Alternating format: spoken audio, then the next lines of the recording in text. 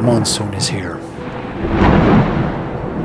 The rain falls from the sky, constant and heavy, drowning the sounds of this city. No barking dogs, no laughter. Everyone locked away in their own little worlds.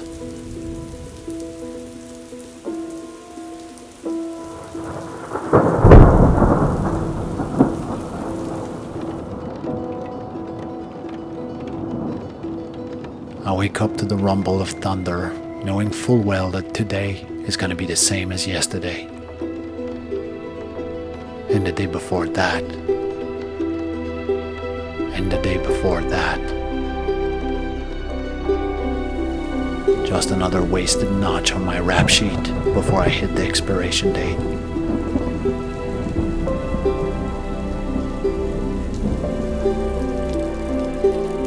Seems like I can feel my body age with every passing second, with every minute, with every hour. I'm getting old.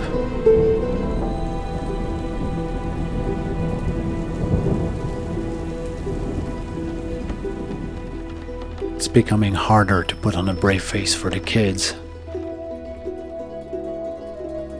The kids. It's a good thing they're here. They keep us laughing. Wonder how they're gonna remember their time of pandemic. Is it all going to be grey skies and loneliness for them? Or is it going to fade, washed away by all the colors of their youth?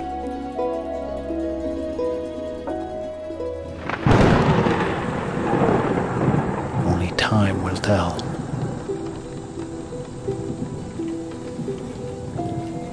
I'm keeping busy with work. 10, 12, 14-hour days. I'm reaching out, trying to connect.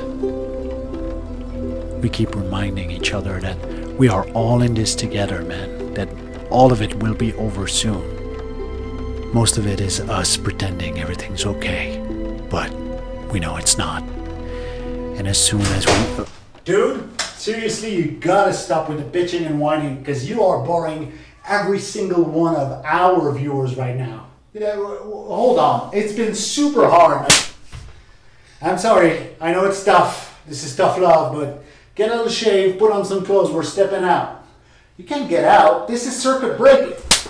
Circuit breaker's over, man. It's been over for days. Now, come on, let's get out. It is? Hey, what up? Do you mean to say that I was sitting here for no apparent reason?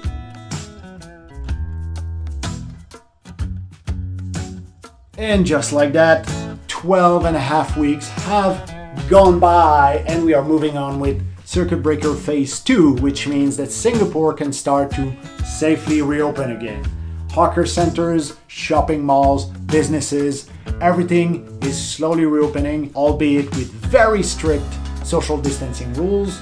Rules that the police won't hesitate to enforce, by the way, even going as far as deploying Boston Dynamics Cyber Dog to patrol the parks around here.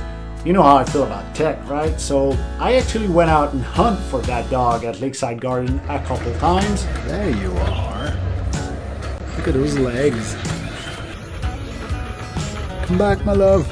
I just think robots are cool, man, and I'm figuring out if they're gonna become our overlords at some point. Being this cyber dog's best friend could be our salvation, right? I can handle things, I'm smart! 12 seconds later. Speaking of Lakeside Garden, this was our #1 destination as soon as the kids could get out. Had to work on the tan a little bit, but man, a little session of swings, the butterflies were out, sitting in the hammock for a bit. I've never been so glad to get my feet wet walking in the wet grass as I was running around with the kids, picking them up. Add to that a bunch of birds eating snails and it makes for a great day out. And we're also spending every waking hour that we can in the pool with the kids, teaching them how to swim. And in just the past few days, Ariel is now able to swim at the bottom of the pool. No floating device, no nothing. Staring at this aquamarine pool during confinement was by far the worst part, and now Leo is having fun, Joyce is no longer sweating bullets, and we're having fun in paradise. The coolest thing right now is that weekends mean exploration time, baby. Every morning we check the weather, and if it's sunny outside, we'll take the MRT, we'll take a grab, and we'll move around. We'll just pick a spot on the map we've never been before, and we're gonna go look around the whole day. The kids can run around, Tiong Bahru, Little India, Arab Street, and we can play tourist for a bit. And after living for 6 months in Asia, mostly between four walls, it finally starts to feel like we are living in Asia. The smell of durian fruit, new sights, absolutely stellar street food, even Ariel approves, giant merlions, spitting cobras playing in the water, and cyber dogs. You know, Asia.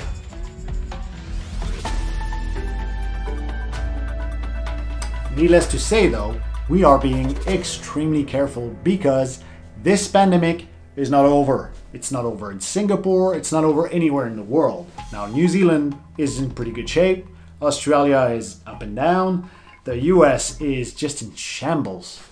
What are you guys doing over there? I can't breathe. You can't breathe in a surgical mask, but you can breathe under a KKK hood? Who made this goddamn shit? Willard's wife. You make your own goddamn mask. So how does Singapore compare? First of all, the government was ready before this thing ever got here. Singapore got hit pretty hard with SARS 20 years ago, right? So the government said, never again. Teams were deployed, hospitals got ready, masks were available for anybody who needed one, and as soon as the numbers started to go up, they clamped that shit down tight. If you're caught without a mask, you get a fine, you go to prison, and if you're a foreigner, your ass is kicked out of Singapore forever. We're rising up again! So you wear your mask. Wear a mask, wash your hands, social distance. If you can't do that, I don't have much respect. One other thing that I don't think would be palatable to anybody in North America, but works very well here, is that the government has this app called SingPass, and it's an app that people generally use for their taxes and whatnot. So most people have it already, and they added a widget on there where you can scan QR codes, and they issued QR codes for every single address in Singapore. You go to the 7-Eleven, you go to the MRT station, you go to the bathroom at some dumb hawker center, and there's a QR code there. You scan it, you check in, and that will also upload all of that data saying you were there at that time, at that area, and it can trace where you've been before and where you're going after, and that way contact tracing is super tight. You've turned every cell phone in Gotham into a microphone. And a high-frequency generator receiver. On average, for the past few days, there's been 10 to 12 new cases that are unlinked to anything. So those are called community case, and that's the big number that we gotta watch. Because the idea is if this number goes down for a number of days, weeks, this is when we move into phase 3 and eventually back to normal. But if this number keeps climbing, and it's been climbing, 1 or 2 people a day for the past few weeks, so it's trending up, at some point they're probably going to reinforce the lockdown for an additional 3, 4, 6 weeks. If it does, I will not kill myself. Rest easy. And we are done for this video. Now is the time for you to click away. But before you do, please consider pressing that like button. It helps a lot. If you are not subscribed and want to follow our shenanigans as this thing either reopens or recloses, please consider subscribing. Every sub helps, man. If you guys have questions, comments, requests, just type them in the comments below. I swear I'll get back to you on it. Okay, bye-bye. Be kind, be well, stay safe, people. Click away now. It's over. It's done. Nothing clever is gonna come out.